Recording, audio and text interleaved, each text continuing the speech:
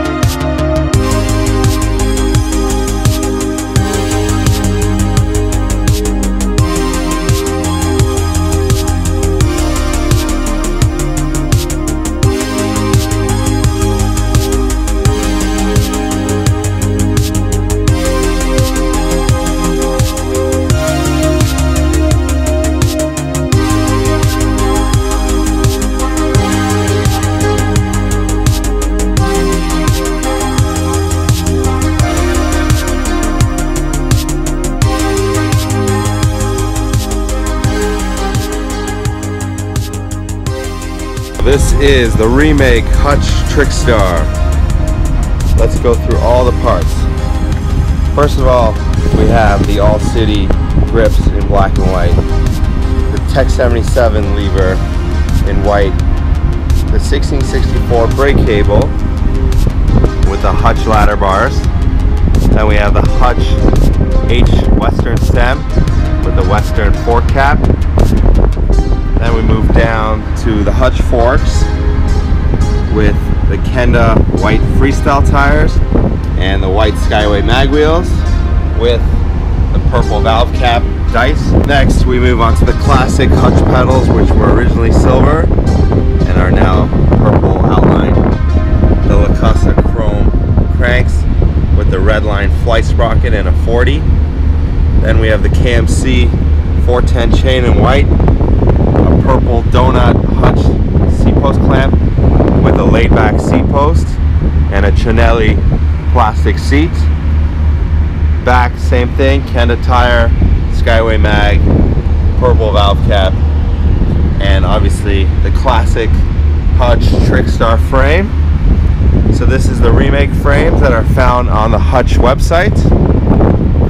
And this bike has been fully built up with a big 40-tooth sprocket, which is kind of rare on this bike because you're only supposed to run the 25-tooth. So let us know what you think of the bike. Please comment, share, like, and subscribe. And thanks for watching.